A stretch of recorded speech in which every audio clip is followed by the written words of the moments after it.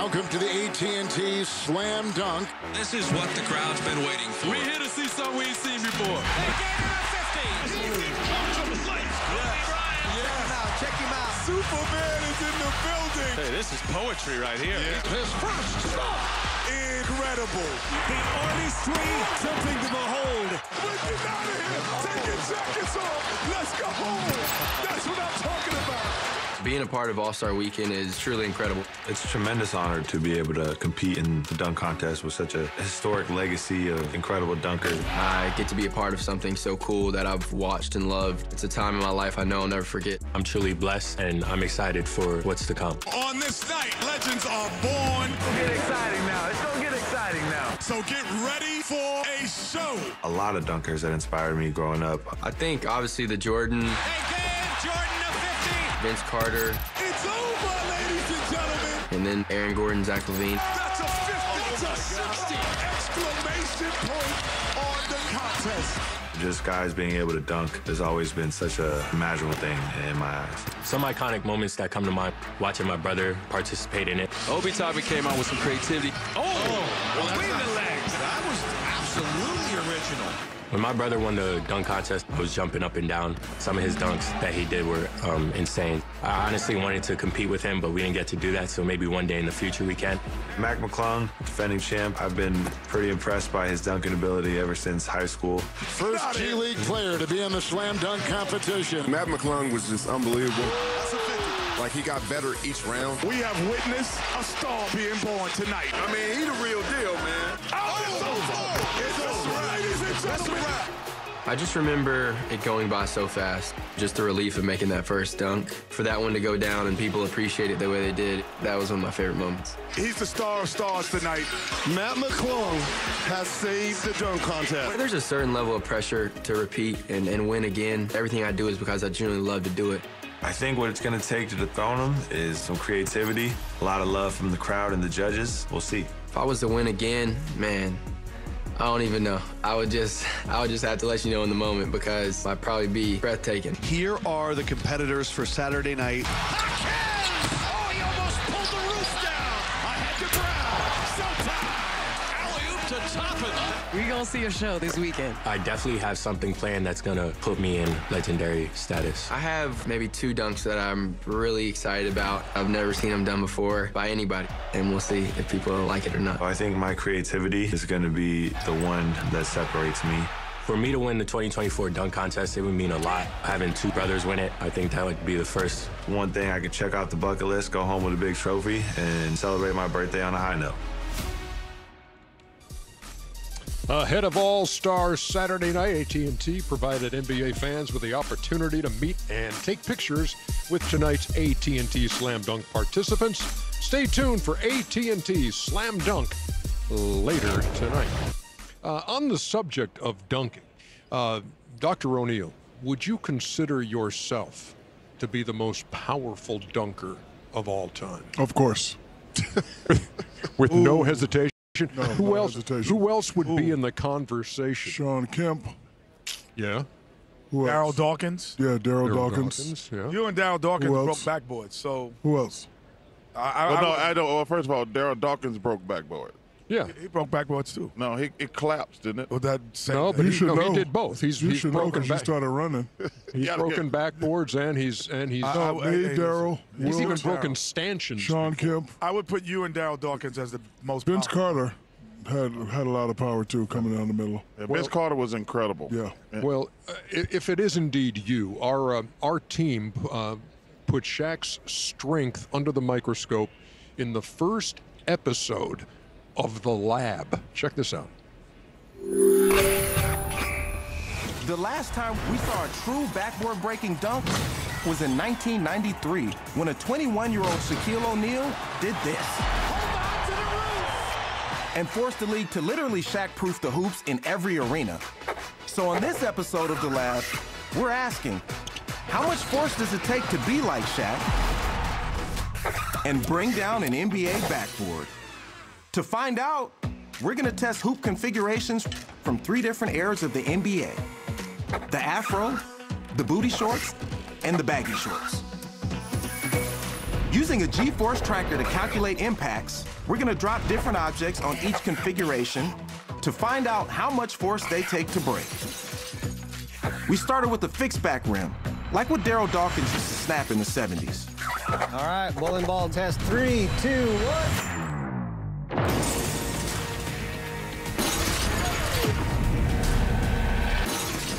And we were able to break that off with about 600 pounds of force. Oh my God! Which is what it feels like to get cracked in the jaw by a heavyweight boxer. Then we moved to the 80s era breakaway rim, which can bend. This extends the duration of a collision and helps it absorb force. Here we go.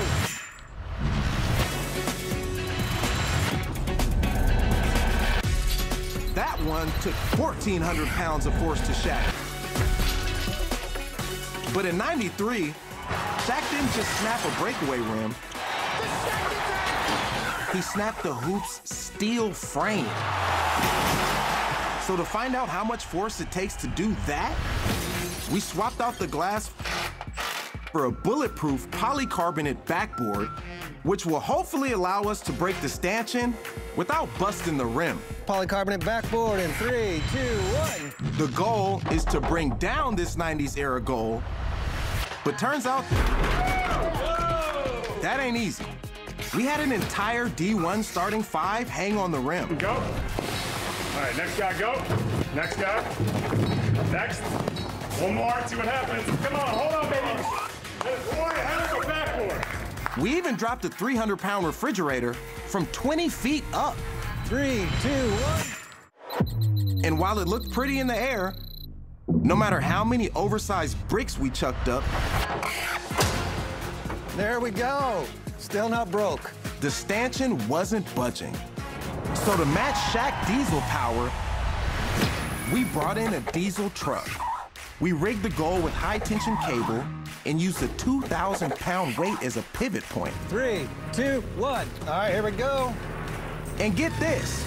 Once we got going, our heavy-duty rigging cord snapped before the hoop did. But after wiring it up again, here we go.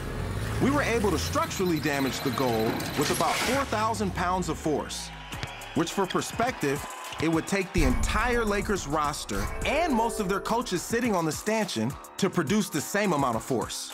So how did 21-year-old Diesel actually bring down the hoop?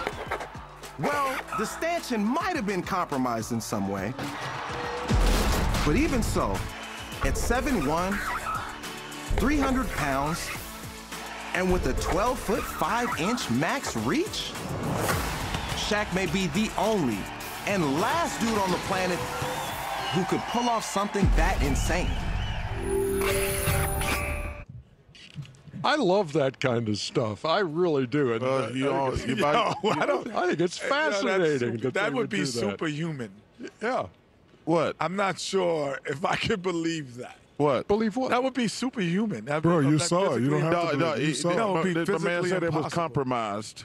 Yeah, compromised by my strength. Okay. I think maybe there was a little something wrong. No, because he did it more than once. Yeah, was it? He did it more than once, so it had to be compromised in 2 cities. No, was it? Because he did it in Phoenix and he did it in New Jersey. The one I did it in high school. I did it at LSU.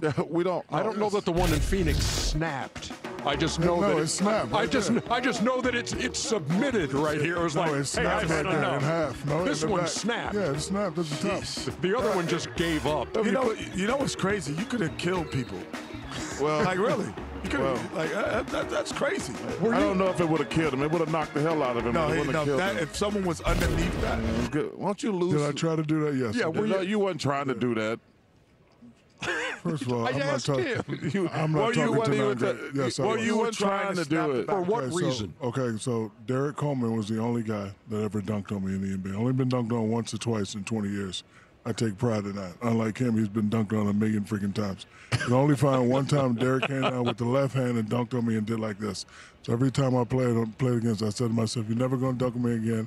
And every time you're close to me, I want to dunk it so hard. I want to tear this, you know what, down." Yeah. And Dwayne Shinsis, rest in peace, University of Florida SEC thing, I was mad at him also. So to answer your question, yes, every time I dunk, that's why the Dunkman emblem, I try to get my legs up because that brings more centrifugal force. Oh, thank you, Dr. O'Neill. Yes. So That's what you call what fatness. What is that? What did So I it gotta feel take like? shots. What did it feel like to do that and to hear the crowd reaction? I was trying to be like Daryl Dawkins. You know, when he did it the first time, and you know, when I started doing it in high school, getting my legs up, I saw that people would be scared. You know, they would be fearful, and I just wanted people like you and Bill Rafferty and Dick Vitale to say my name because I knew no other big guys were doing it. But I was definitely trying to, you know, tear the rim down. It was amazing to see, and you were just trying to get the heck out of there, weren't you, Chuck? Yes, you was. Hey, you so little when girl. my nickname for you start putting that on your shirt, huh? What? Huh? You know my nickname. I call you Big. Bro, when you start getting You're that, not the Yes, first oh, person my- to call him big. I call him. That's my nickname. Everybody calls him No, big. they Yes, they don't. do. No, Everyone no, they calls don't. No, him they big. Yes, they don't. do. No, they don't. What are you Chuck, talking about? Chuck, All stop the drinking that Lakers. damn Redmond vodka. Stop. Redmond Big. vodka Dennis and Scott? Coke. Oh, they would call him everybody Big in called me Orlando. Hey, listen. Shut up, man. brother. I'm talking to Shaq. You talking? Hey, You trying man, to hey. make something up? Hey, man. all hey, I know- is your beard ever gonna come all the way in? All I know. I love science. That's actually You do. Ernie. That's actually Ernie right That there. was science, A nerd. Ernie. He never had that hair, though. I'm actually horrible at science. I just like that science. And Ernie. by the way, you know what? I'm the only person in the world who calls you Chuckster. I didn't There you realize go. that, too. Yeah. Oh, Roy Green called me Chuckster. No, I'm kidding. Oh, okay. It's like big. And speaking of big, How do you there's say you're late in French? Victor Wembanyama is going to be in the skills tonight, and he's going to join us at some point. I can't wait to meet. I can't wait to meet. Pregame. Oh my God, 2.5 hours talking about absolutely nothing.